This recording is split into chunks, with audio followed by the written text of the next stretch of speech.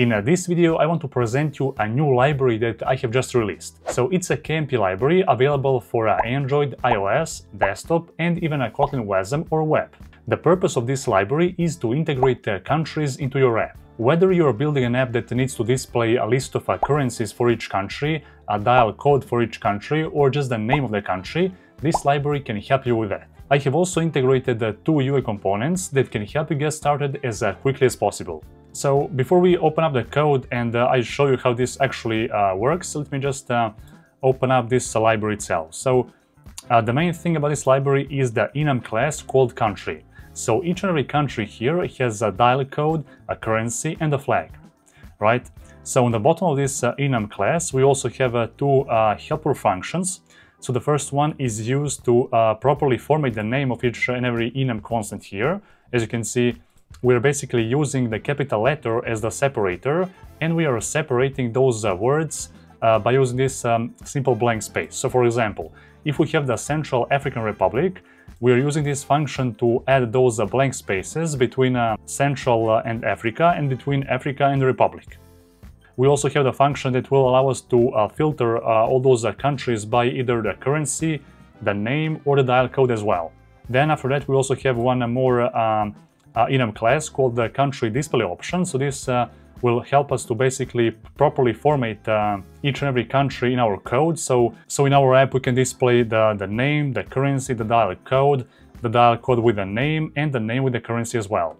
So there are multiple different options, and this is just the first version or the release of this library. I'm planning also to keep maintaining this library furthermore, and even maybe implement some kind of a new feature or add more customization options. So that's also a possibility.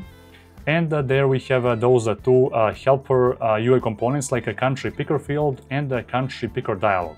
So without further ado, let me just open up that project and show you in practice how we can use this library. So those components by default uses the Material 3 library itself. So all those colors here are customizable, and we can of course change them manually by passing those parameters within those two components, like the country picker dialog and the picker field. So right here we have this country picker field, and whenever we click that, as you can see, we are changing the state here, show dialog equal to true, and when that happens, we are here showing our country picker dialog. Right, so there it is. Right now, as you can see, a default country which is selected here is Serbia, like we can see right here in the code. So we can also search different countries here by the country name, like that. We can also use the dial code for each and every country, or the currency as well, right? So with that parameter display options, country display options, yeah, so this one, we can customize what kind of information about each and every country we want to see here in each and every item here in this dialog, or in this actual field as well. So for example, we can here write in the field, so display option, so country display option dot, maybe let's say name and currency. And here for the dialog, we can just write something like, for example, dial code and name, or just the name, for example. Now let's launch this application once again. So now, as you can see, for this field, we have a name and currency. And in this dialog, we have just the name. As you can see, we only have the name of our countries. That's also one possibility.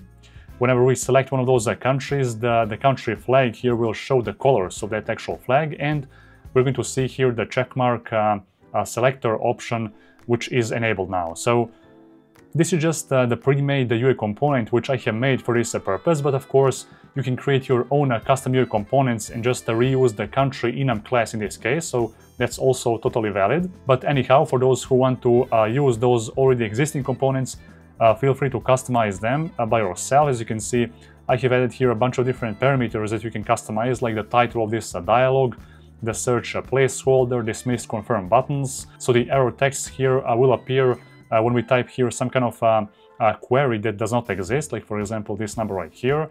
As you can see, country not found. And of course we have a bunch of different color parameters, the sizing parameters, and many other different things. So if you have any suggestions about this library itself, feel free to comment down below.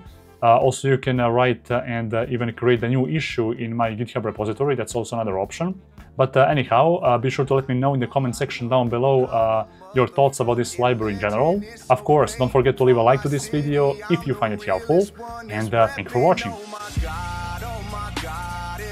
I'm a legend when they lay me down to rest.